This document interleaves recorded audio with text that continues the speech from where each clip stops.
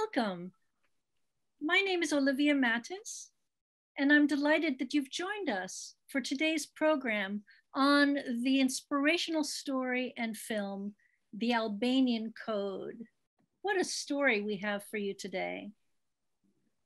So today we have three speakers. Our first speaker will be Dr. Mordechai Paldiel, who is our resident historian on the board of directors of the Susan Mendes Foundation. He was for 24 years at Yad Vashem as the director of the Department for the Righteous. And in that position, he was the first to honor the Albanian rescuers on behalf of Yad Vashem. And that's part of what he will tell you about today. Our second speaker will be the filmmaker, Yael Katzir, of the beautiful film that you saw.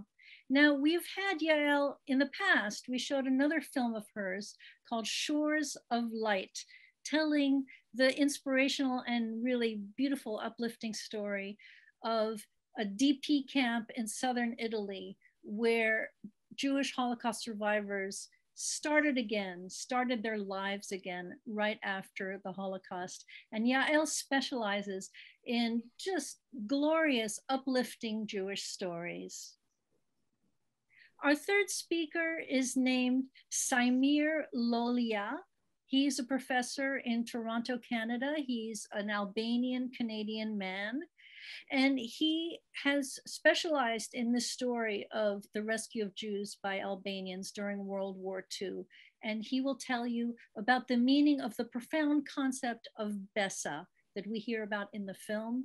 And he will also tell you some individual stories of rescuers and the Jews that they rescued. So let's start with Dr. Paldiel. Mordechai, how are you today? Okay, so I will speak about a little bit of the history of Albania. It's a very old country. The word Albania derives from an old tribe by the name of Albani. Some historians say the name was Arbeni. Today, the Albanians call themselves not Albania, but they call themselves Shqiperi.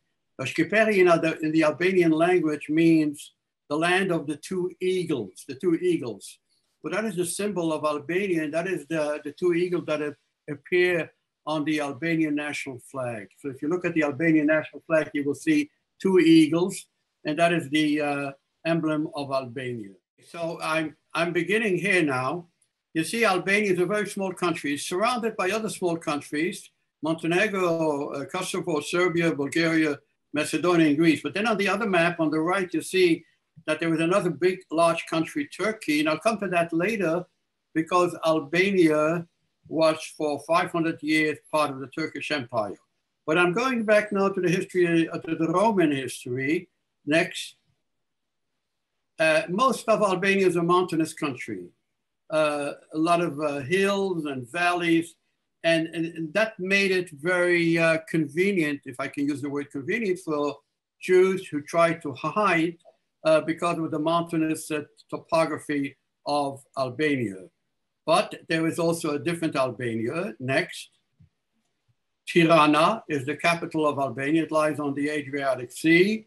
It's today, this is a picture from a recent picture. It didn't look that modern 50, 100 years ago, but that is now the capital of Albania. And this is where the government functions, and this is where the government is located. Next. And this is one of the remains of a Roman amphitheater. Wherever the Romans came, they built amphitheaters and theaters. If you remember the film Ben-Hur, you remember the chariot race. So that was through the whole Roman Empire. So wherever you see this type of an amphitheater in any part of Europe or even North Africa, then you know that the Romans were there. Next. Now, at the beginning, the Albanians were Christians, but then the Ottoman Empire expanded into the Balkans, and they conquered Albania. Albania resisted, and the most celebrated hero of Albania is a man by the name of Skanderbeg,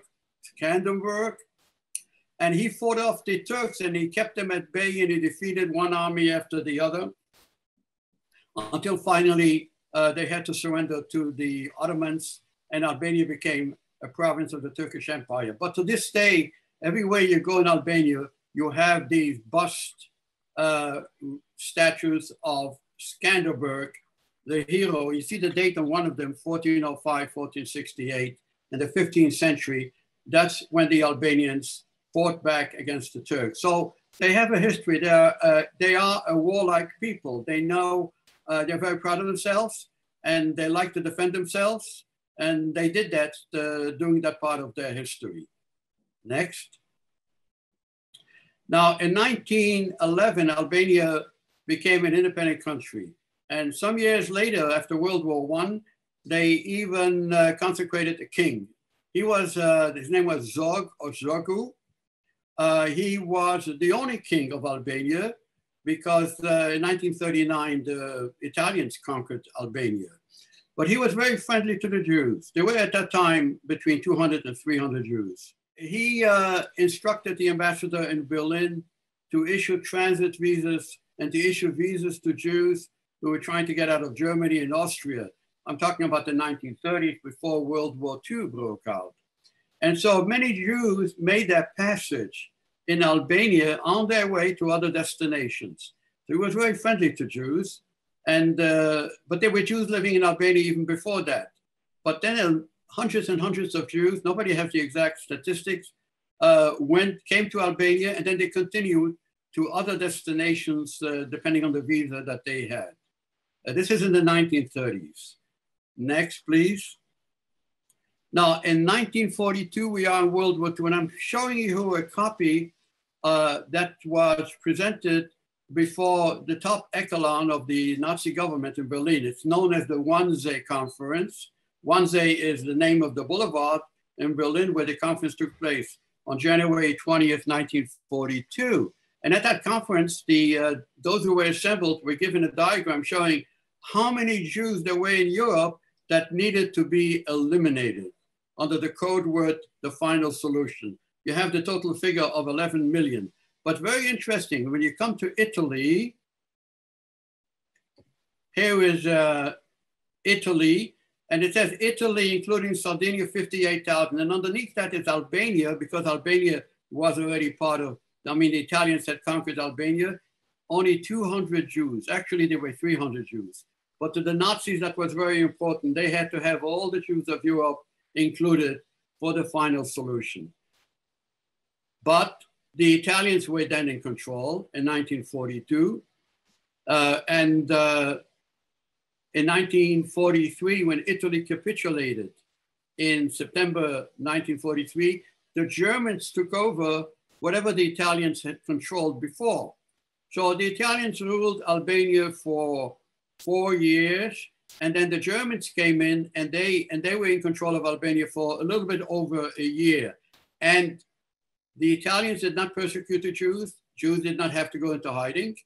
But when the Germans came in, that was a time when most Jews, in fact, all Jews who were in Albania had to look for themselves. And this is where the Albanians, again, I have to mention Albania is mostly a Muslim country. It became Muslim under Turkish rule, and the Turks were there for 500 years. So under the German rule, most Jews had to go into hiding. And that's the story that we will hear more later on. Next, please. At the end, in November 1944, the Germans withdrew from the Balkans. And then there was already an underground, which was led by Enver Hoxha. There was another underground. There were two undergrounds. Enver Hoxha led a communist underground. The others were the nationalists, where the communists overpowered the nationalists. And when the Germans withdrew, Enver Hoxha established a communist rule in Albania, which lasted for 45 years. Next. Now, this is a mural. This is the mosaic of a mural during the communist period. It's very interesting. You see how they depicted the history of Albania as though everything in the past history led up to these three figures up in front who established the communist rule. And very interesting, you have a woman that is holding a rifle. Well, they I guess they were very brutal, the communists, but they liberated the women and they gave the women equal rights. But they were very extreme. It's one thing which today strikes the fancy of everyone who studies communist rule in Albania is Albania proclaimed itself the only atheistic state in the world. In other words, they said religion was bad and it was best for people to forget about religion. So they persecuted people of the Islamic religion, of the Christian religion. There was a small minority of Christians and also Jewish religion. So they didn't allow any preaching, any synagogues, any mosques. For 45 years, it was forbidden to practice religion. So they were even stricter than what was in the Soviet Union. Next. Well, Hoxha, the dictator, didn't get along, not with the Soviet Union and not from nearby Yugoslavia, which was also a communist country. His closest ally of Albania during that period was communist China, was Mao Zedong, but that's very far, that's thousands of miles far. And so they were very paranoid, the Hoxha regime. And they were afraid that Yugoslavia and the Soviet Union, they were going to invade Albania and recreate it as a more moderate communist state. So they created these bunkers all across Albania. They are, nobody knows the exact figures, bunkers stretched along the frontiers of Albania in order to face an invasion by another communist country, which of course never happened. In 1989, Hoxha died. Communist regime lasted for another 2 years. And in 1991, communist rule was over in Albania.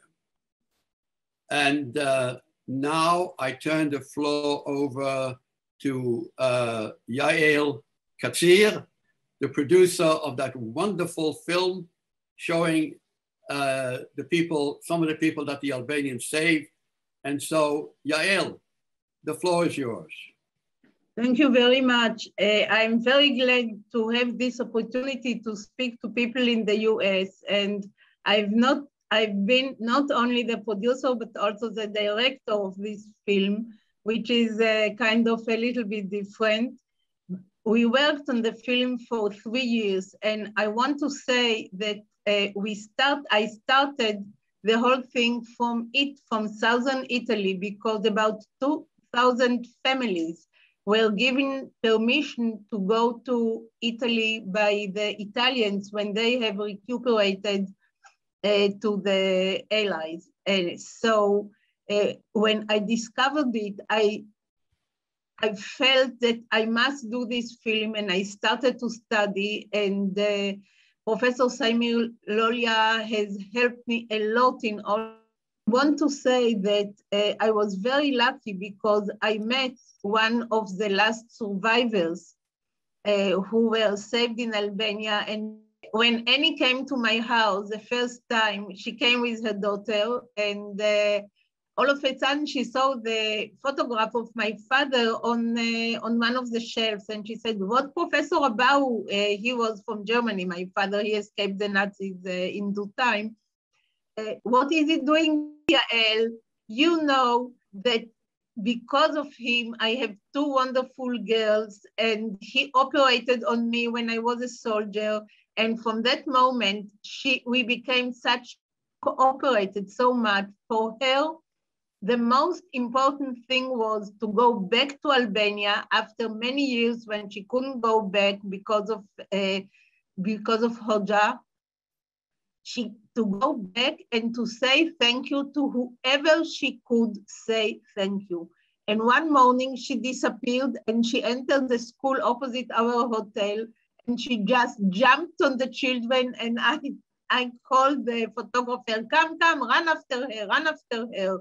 And he photographed her when she said, "I just want to thank all the Albanians for saving my family during World War II." And she was crying, and she sang with the children the Albanian national anthem, which she remembered from the time that she was in Albania. I want to say that for me, this was a special human experience to be in Albania, to meet the Albanian people, to see how hospitable they are, how human they are and to appreciate their courage in saving so many people. And they saved not only the Jews, they saved also Italians who were their rulers. They were the occupiers of their country just the day before. And the family of Semilolia had the experience with one of the Italian soldiers. And the children of this Italian soldier, because he had died already, came to the first screening in Albania last year. I want to say that because it is unknown to so many people, we have to speak and tell it and repeat it all the time, because this is a unique example of a small people who is a great people, who saved so many people just because they were persecuted and needy. This is what I have to say. And now I would like to turn the torch of speaking to Professor Samir Lolia, who at the moment is a professor of mathematics in Canada. Please, Samir. Thank you, Yael. Thank you, everyone, for this invitation and this occasion to speak about something good, an example that is valid today, it was yesterday, and should be a positive value even for the future. The film by Yael Katzir is about salvation. The main part is the salvation of Jews, and the second part is the salvation of Italian ex-soldiers. At the root of salvation was Besa. Now you will hear something, simple description about Besa, and then further information about salvation of Jews and Italians. Besa is like a faith for Albanians. It's beyond the oath to self and others. It is the moral code of noblesse oblige.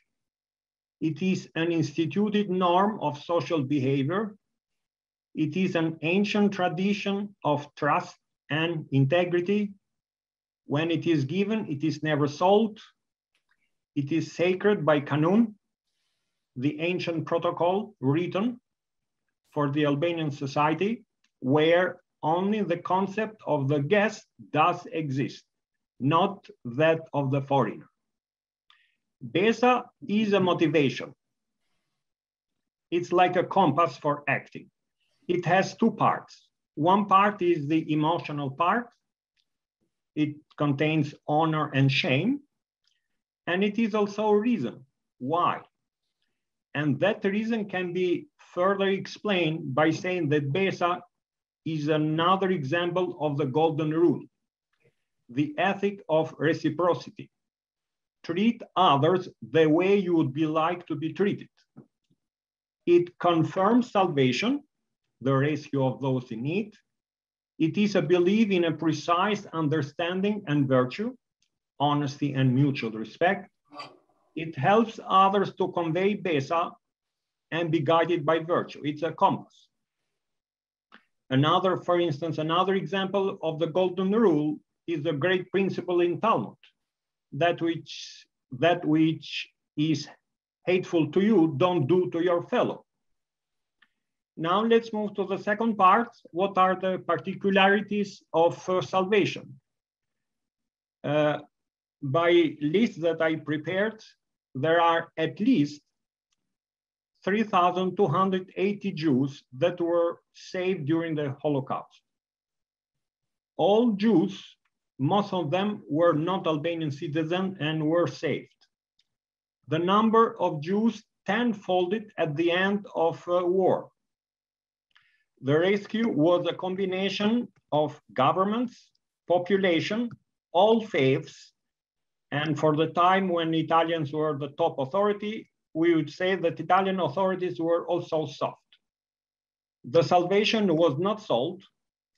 The salvation was total, national, from all governments and faiths, as an entire national culture.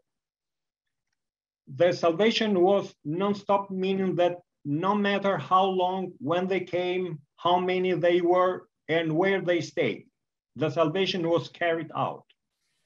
The peak of salvation was between September 1943 and November 1944, where in parallel, more than 20,000 Italian ex-soldiers were also hiding and living with Albanian families. Jews and Italians did not suffer, but they got concealed, cared of, lived with others like others. The story of salvation of Jews flew for the first time out of Albania in June 1990, when US Congressman Tom Lantos and US ex-Congressman Joe Duarte visited Albania and met the Albanian president, from whom they received a thick dossier of censored letters that saved Jews had mailed to their saviors in Albania. Because Albania was a hermetic, closed country under a government which followed a Slavic communist rule.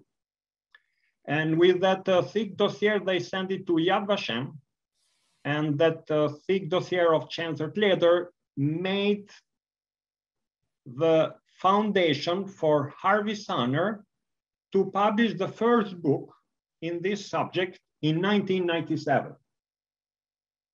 Ratio in Albania, 100% of Jews saved. This is the first book. In particular, after 2000, more and more people are working, studying, doing PhD, producing films, conferences, and so on. And the story began to open.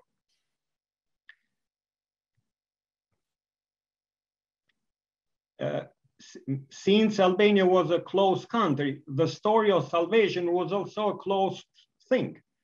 Therefore, after 1991, when it was the first nomination of Righteous Among the Nation, Yad Vashem could award this title to only 69 Albanians instead of 100.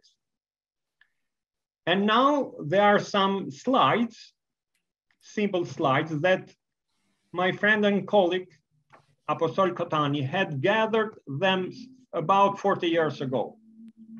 At that time, the stories were transmitted like whispers and from hand to another hand. Tell him this word, this, and there people were making some notes and marks on the pictures. So you can see here, for instance, this is a Jewish family, grandmother, mother, and son staying at a family in Elbasan.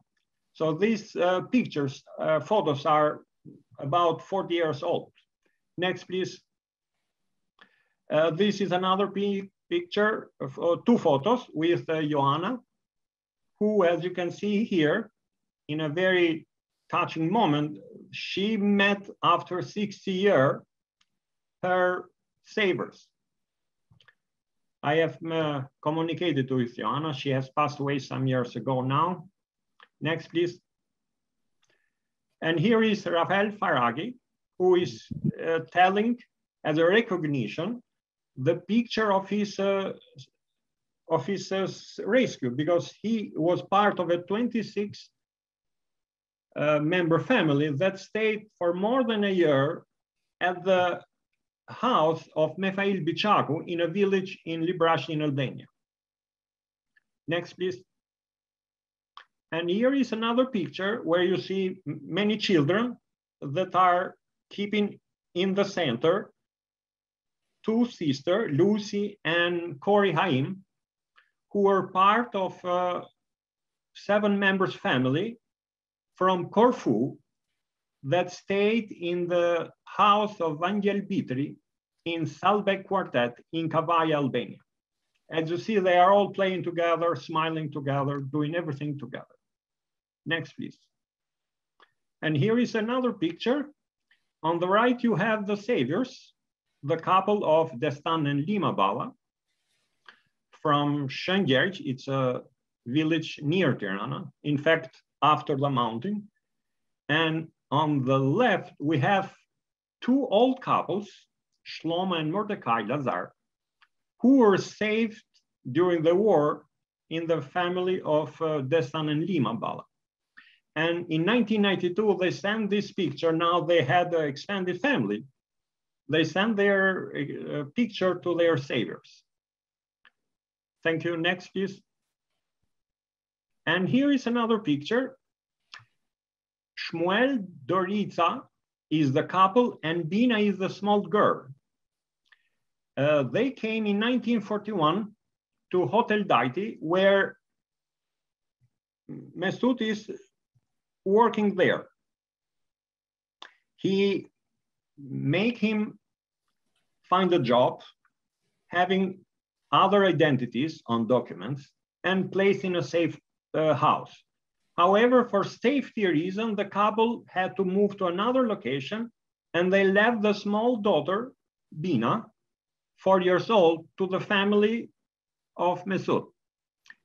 And they raised it, made her learn Albanian, gave her another name, Tsutsi, as you see it here on bracket.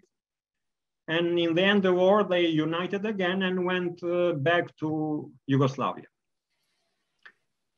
After many efforts, they communicated again, and as you see here, they are reunited in 1993 in Israel. I know these people. Freskita and her brother Admir are my friends and neighbors here in Toronto. Thank you. This is a set of pictures in support of the content of excellent movie by Yael Katzir. Thank you. We maybe talk later more. Please, Mordecai, can you add something? Okay, so I worked at Yad Vashem as the head of the Righteous Among the Nations department. And I was there since 1982, and I was wondering how come nobody is talking about Albania and about the people, the Jewish people that were saved in Albania. And finally, of course, as was mentioned, there was a communist regime. Albania was closed to the whole world, but finally it opened up in 1991. And the first Albanian that was honored by Yad Vashem was Refik Vesely. And he came to Yad Vashem here in 1991 with his wife sitting next to him. And when people applauded him, he raised his hand. I was there. I gave him the certificate of honor. I gave him the medal. On the picture here on the left is the vice chairman of Yad Vashem, Reuven Daphne. Now, I want to tell you what his wife, Drita, said about Refik. Refik died a few years after this picture was taken. She said the following: my husband, Refik,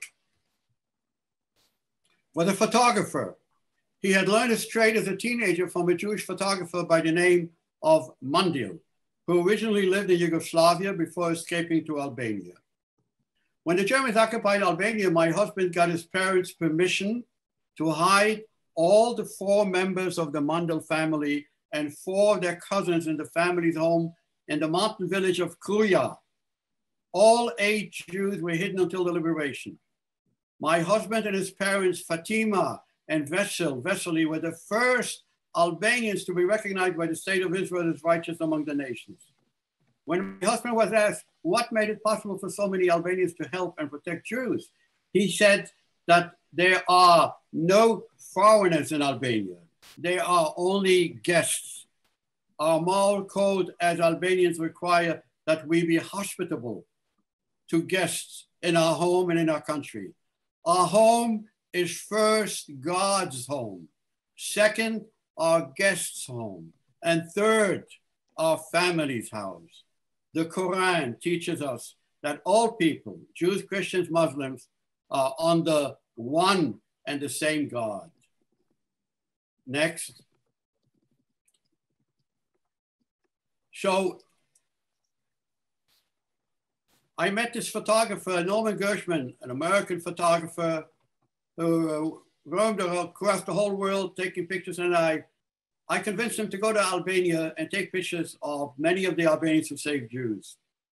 And he also published albums of many of the Albanians that were honored from Yad Vashem and those that were still in the process of being honored.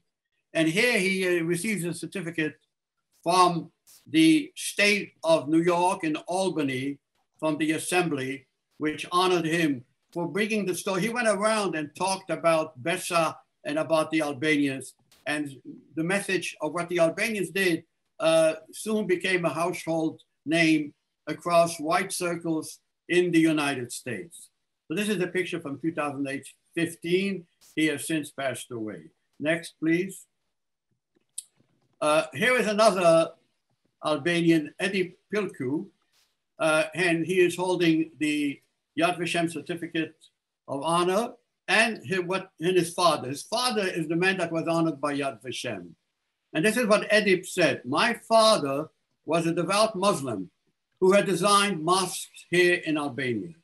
In 1942, my parents sheltered a Jewish family in our home in Durrës and hid them for almost 4 years between in the house that was there and between that house and a seaside home. Those families were the Gerechte family, father, mother, and daughter, from Hamburg, Germany. To the Germans, we introduced the Gerechte family as our relatives from Germany. Naturally, they were terrified. After the war, we lost all trace of the Gerechtes. The communists took power and forbade contact with anyone from the outside world. My father was arrested in 1944 and the communists killed him. After the fall of communism, we reestablished contact with the daughter, now named Johanna Newman and living in America. Next, please. And this is my third shot.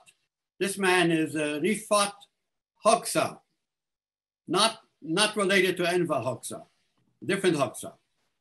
That's what he said in his testimony. My father, Nura Hoxha, was an imam, a Muslim preacher.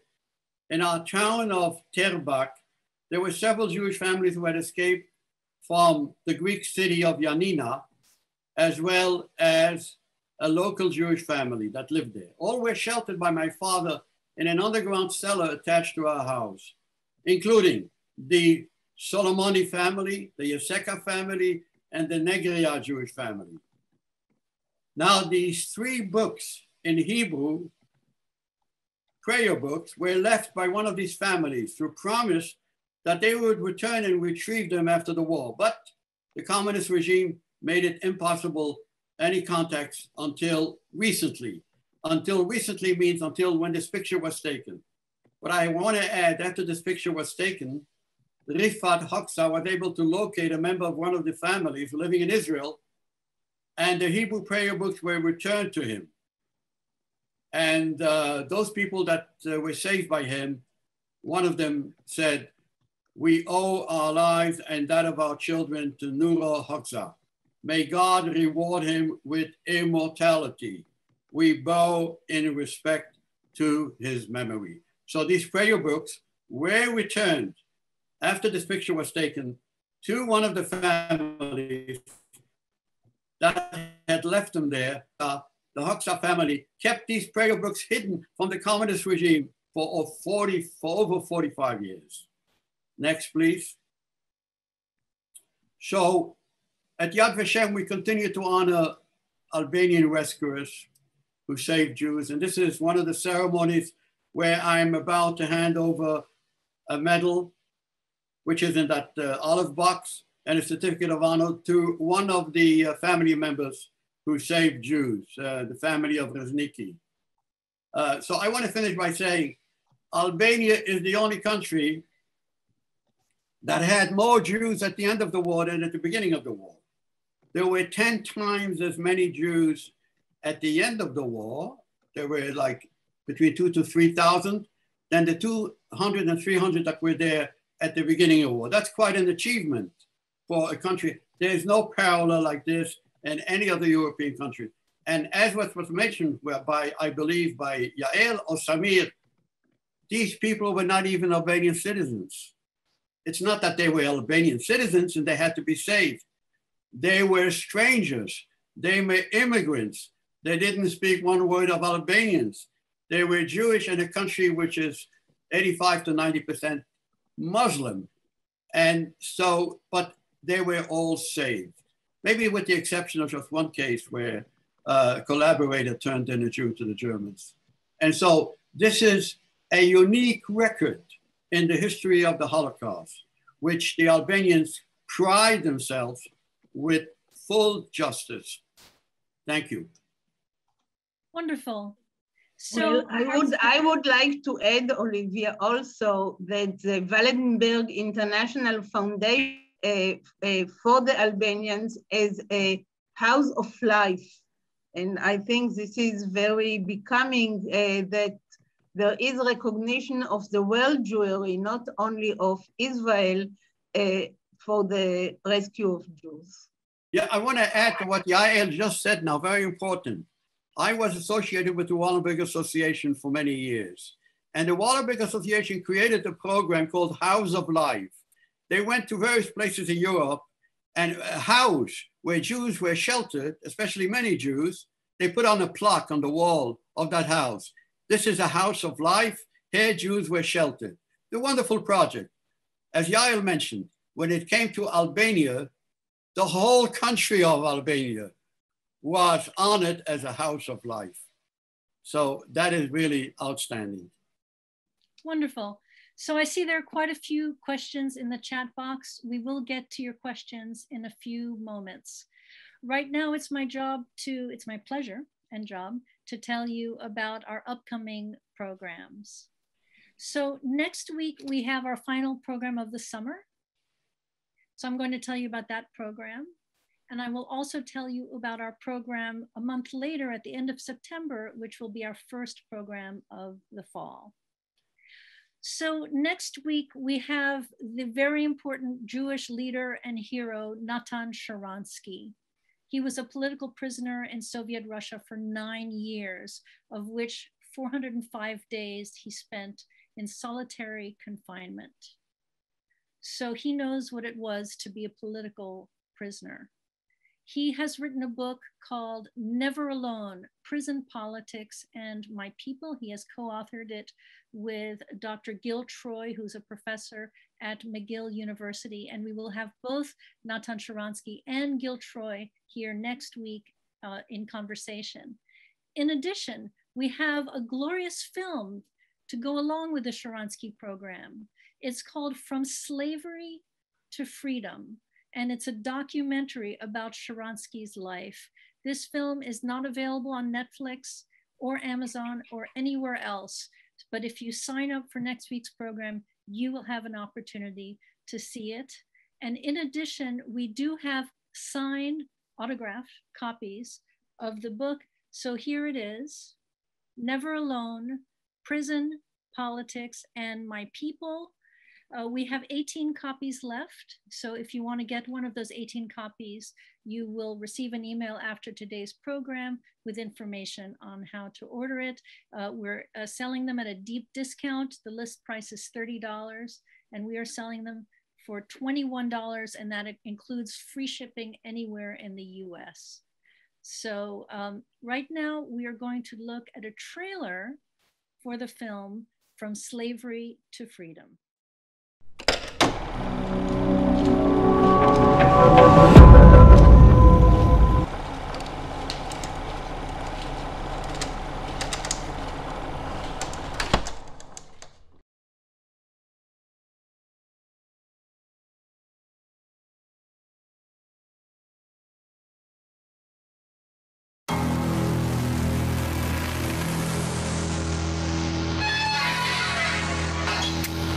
ברוך אתה אדוני אלוהינו מלך העולם אשר קידשנו במצוותיו וציוונו להדליק נר של חנוכה.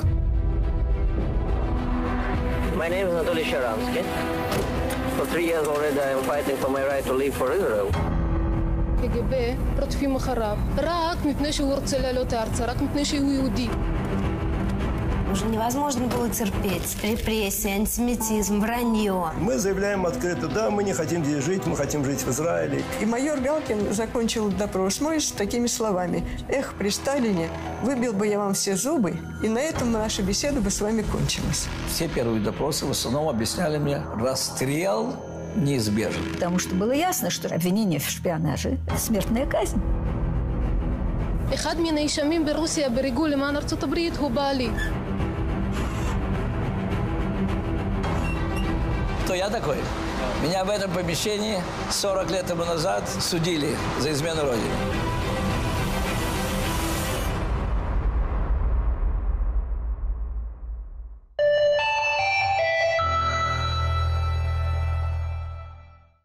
So please do join us for that very important program and the opportunity to meet Natan Sharansky in person. He will also be taking your questions. So it really is quite a rare opportunity. That is next Sunday. Now, then we will be taking a break for the Jewish holidays. And our first program of the fall will be on Sunday, September 26th.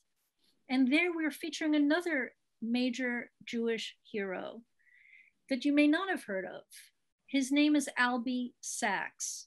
Now, Albie Sachs was a Jewish hero of the anti-apartheid movement in South Africa. He's a South African Jew. He fought right alongside Nelson Mandela and others. And he was the victim of an assassination attempt. His car was blown up. He was in the car. He lost an arm and he lost an eye.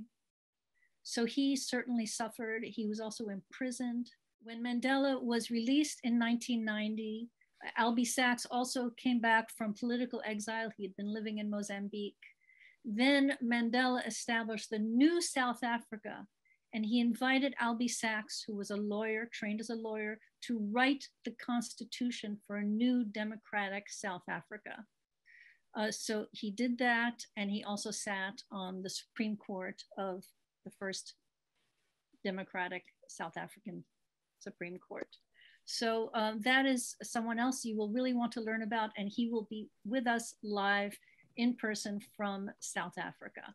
So that will be at the end of September, and you'll have information about that program as well. So again, next week, Sharansky, and at the end of September, we will meet Albie Sachs.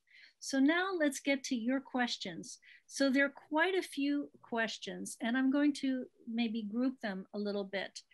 So somebody asks, how many Jews how many people in total were saved in Albania, if somebody knows? And were they only Jews and Italians or any other categories?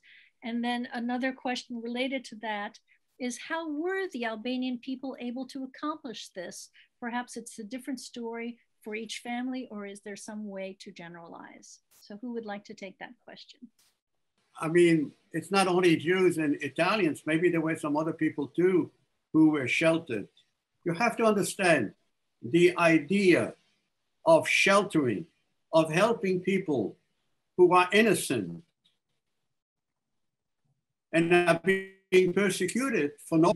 This is something that Albanians don't like. They oppose that, and then they go out and help these people. So during World War II, the two major groups that were persecuted, first of all, of course, the Jews, but later on, when Italy capitulated, and the Germans were very much upset at Italy because Italy was an ally of Germany, and then they surrendered, then the Germans turned against the Italian soldiers. So they too were persecuted, the Italian soldiers, and they needed to be helped. So as pointed out by Yael, there were over 20,000 Italian soldiers left in Albania that were being helped. And there were like 3,000 Jews that happened to be there, and they too were helped. This is as far as statistics, as far as I know. So maybe Yael wants to add something to that, or Samir. Yes, yes. Thank you, Mr. Mordecai. You are correct.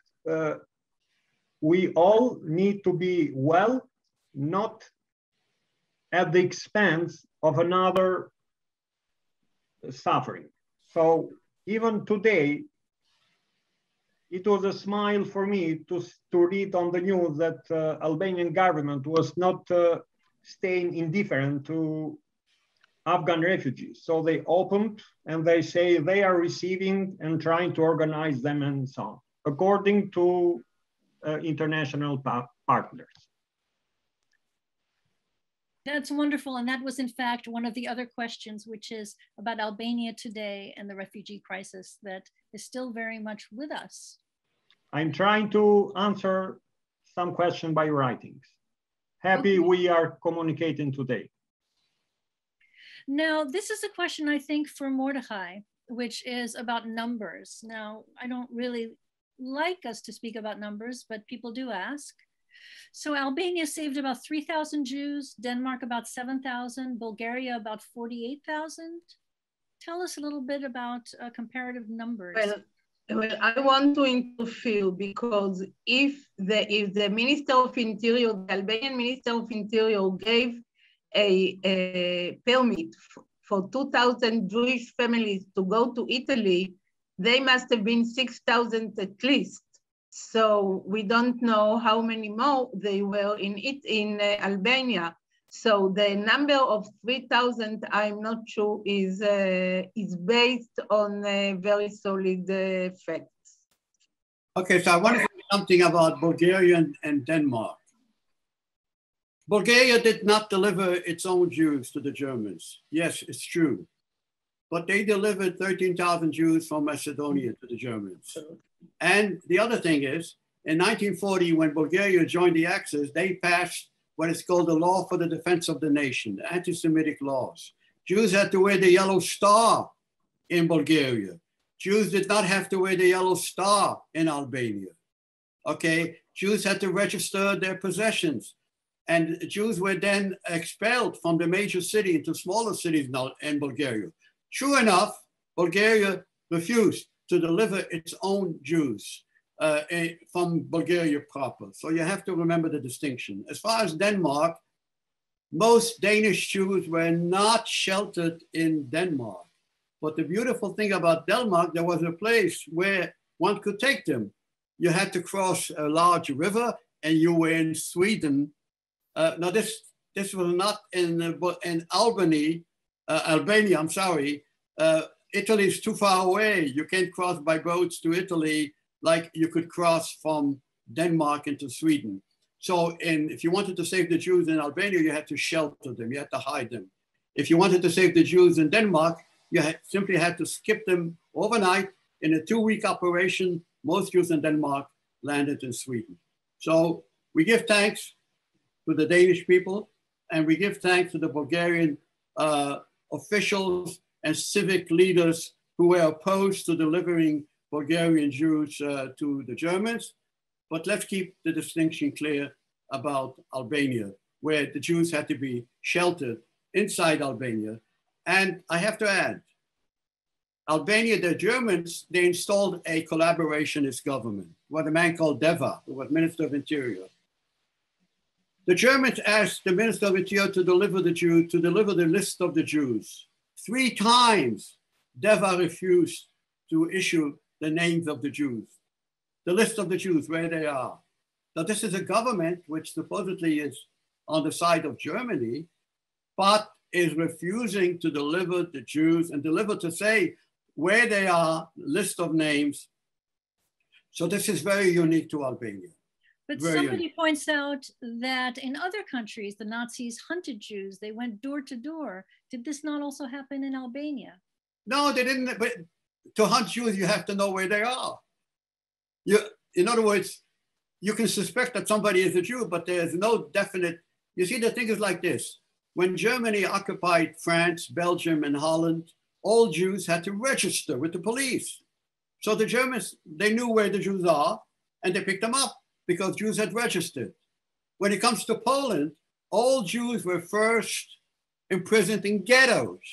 So when the Germans decided to liquidate the Jews, all they had to do is pick up all the Jews inside the ghetto. Okay? In other words, the victims were available. But in Albania, you had to have the collaboration of the local people in order to find out where these Jews are. And that didn't happen. So in the film, there's a mention of Albert Einstein, that he passed through Albania for a short period of time. Can someone tell us more about that story? Well, I'm not sure if it is fully based, but I know that the head of the Israel-Albania Friendship Association, he has some, he claims at least that he has some proofs, and this is a film that still has to be done. And I believe that Einstein went through Albania because his Swiss visa has expired and he was without a visa and he had to find a shelter. And the king had enabled him to get a passport with a fake name. And with this, he went first to France and then to the US. I believe it is true. May I add something about the numbers? Olivia, Yes. do we have time? Go ahead. The list that I prepared by combining different lists of other authors, plus my research, they look like this. They have references of archives, names, and so on. They are very detailed lists. Now, these are only the names found on the list, on the documents. Not every Jew with his own family or group was registered. Also, many Jews had, the list had the name, one name, and also in brackets, con la familia, with his family. Who knows how many others were with him? Exactly. Yes. In another example, two months after the Wannsee conference that Mr. Mordecai showed, the German consul went to the Prime Minister Mustafa Merlika and told him in Pristina, there are 300 families there, Jewish family from Yugoslavia. Deliver them to us.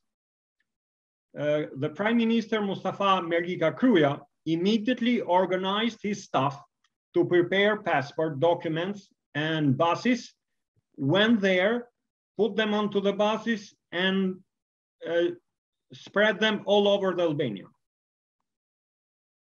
So who knows how many are there? At least 300 families. In another case, the Interior Minister that is part of the film by Yael Katzir, who has not received any title as righteous, in the month of August 1943, when it was a vacuum of power, because the German army is just occupying the ports and ports and seaports, and Italians had just capitulated and it was a mess, he immediately made a visa and passport with visa for about 2,000 Jews or 2,000 families.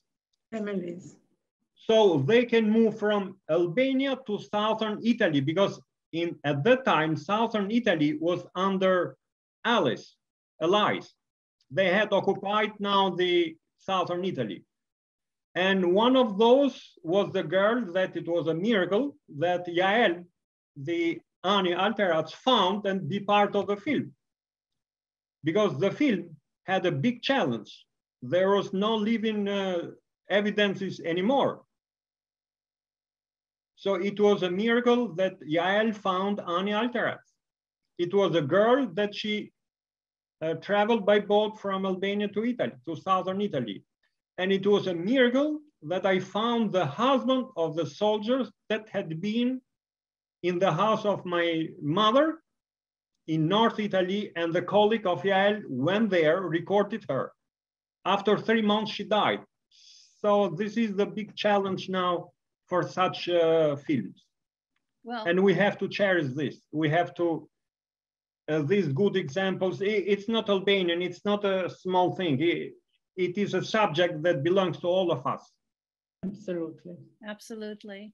Because there is one common thing in all the pictures I have gathered through my friends and so on.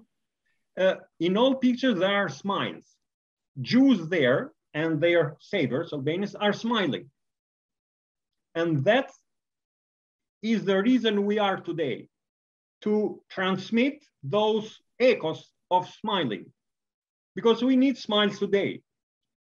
Even in the tsunami of today, we need smiles for tomorrow.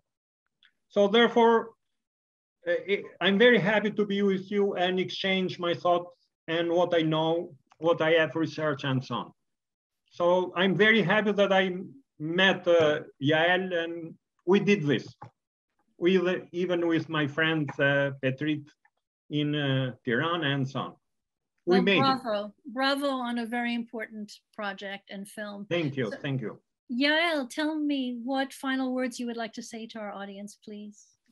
Well, I think that Samir had expressed it even better than I would have dreamt of, but I can only say that the story has to be told all over the place, in schools, in gatherings, on every Memorial Day of the Holocaust, because it is not self-evident, it's not taken for granted that people will help and people will stretch a hand for the needy and for the persecuted. And we have to learn from the Albanians a great deal. This is all I can say. We still have to be more modest and learn. This is my conclusion. And I thank you very much for inviting me to be part of the program. And I'm working now on a film on my father-in-law who was assassinated by the Japanese terrorists at the Lod airport. And I think that there was no mercy, there was no rachmunes, as we say in Yiddish, for anyone. I mean, like they pulled out their guns and they started to shoot all over. So my father-in-law was a very, very famous scientist, and you know that NASA named one of the craters on the moon after him as Professor Katzir Kachalski. His brother became president because he was supposed to be the president and he took his place. He was also a scientist. And I feel that it is very important to learn from those who have given the world, not those who have taken from the world something. And the Albanians have given us, first of all, they have given a lot of lives. And secondly, they've set an example, I guess you're trying to say. Thank you, Yael. Mordechai, what would you like to say to our audience?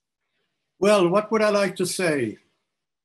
I worked on the Righteous program at Yad Vashem for 24 years. And under my supervision, we honored people from all countries in Europe, all of them, who saved Jews.